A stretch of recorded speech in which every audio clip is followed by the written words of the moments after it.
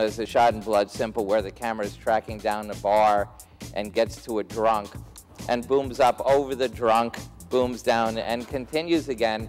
And I was visiting Joel and Ethan in the cutting room one day, and they had taken that shot out of the movie. And I said, why did you take this shot out of the movie? And Joel said, well, it's a little self-conscious. I said, the whole movie is self-conscious. You're going to pick on that shot? My contribution to it artistically, I think, was significant on some level, but that show was, it'd be like joining the Yankees right now and saying, wow, I made them a good team. It's ridiculous. The rate of change and the quality of these tools and what they are allowing our filmmakers to do, literally frame by frame, and delivering the sort of best experience keeps going like this. You don't have to be good at anything in this life if you've got passion for it. My career has proven that. So at the end of the day, if I feel like I don't have the passion for it that I used to, I'm just going to start putting out inferior work. And a lot of people will say, you've been doing that since Mallrats. And I'd be like, thanks, Mom. And then...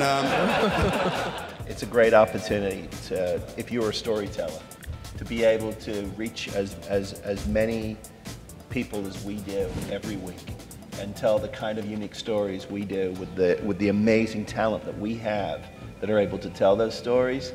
I'm planning to direct and shoot my next feature film because I can't help myself.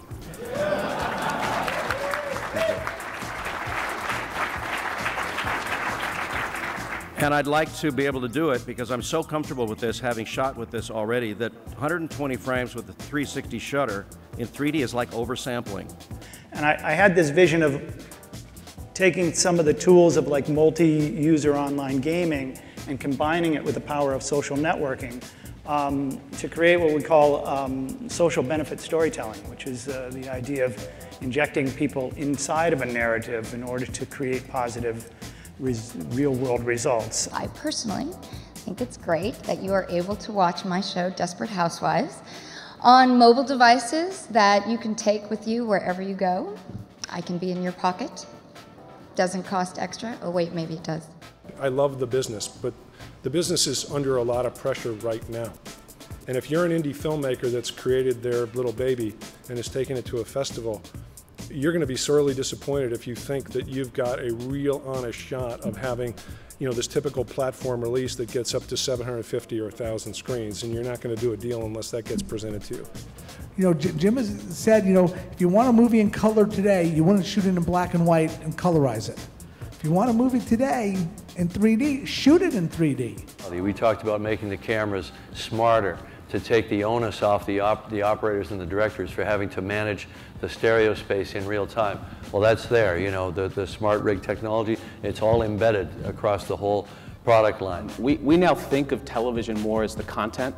We think of television as episodic storytelling, professionally produced episodic storytelling that's of a certain quality and caliber. And that content's now being consumed not only on those 55-inch flat screens, but also on iPads, on cell phones, on all forms of platforms at this point in time. I'm as surprised as anybody that we're going to get the Running Wild cast and crew together.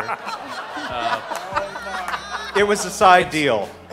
And to do a claymation version seems, I know it's cutting corners. I don't know what that is, but it sounds really interesting. Ted told us that Starz had spent something like $15 million on billboards for Spartacus, and 7 or 8%, I don't know if I'm correct, like 7 or 8% of the people watch the show because of that. But then the people that watch Gladiator said, if you like this, watch Starz. It was something like 98% of the people watched it.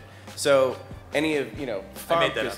You made that up. Well, whether you made it up or not, it worked. But, I love the idea that all the episodes, boom, are right there at once. Needless to say, that was the genesis of the sound of these Tracker Jackers, was the sound of these bicycle tires, which later, when we went to record them and actually work on the sound, we used different tread depths of different types of tire wheels, and then also realized, well, just the steady sound of them on the rollers wasn't really going to deal with everything, because we have a lot of scenes where you have the little bugs flying in, then they fly out, they fly in, they attack her, they do all kinds of stuff.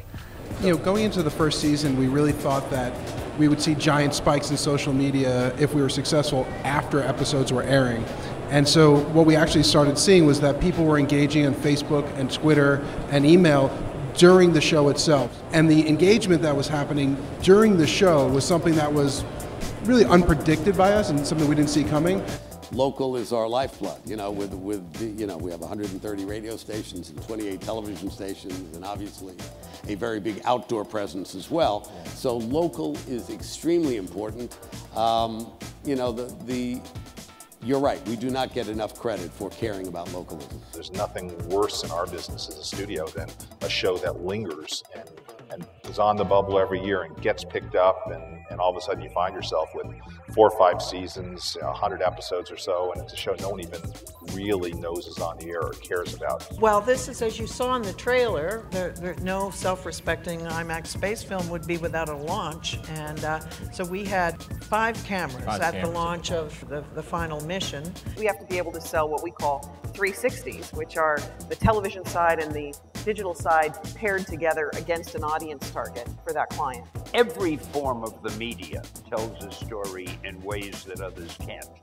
I mean, a movie tells a story in a way that a television show can't. The television show tells a story in the way that a magazine can't, or a newspaper. They're all different. Our philosophy is build the brand, figure out what the brand is when it's at its very best, and then really nourish that audience. And we'd rather not get the greatest rating we can in every hour, but really try and build a great group of people that feel great loyalty to us. I think that's part of the fun of shooting this movie too, was to see the green screen and what we did on stage and then see the visuals that kind of came to life.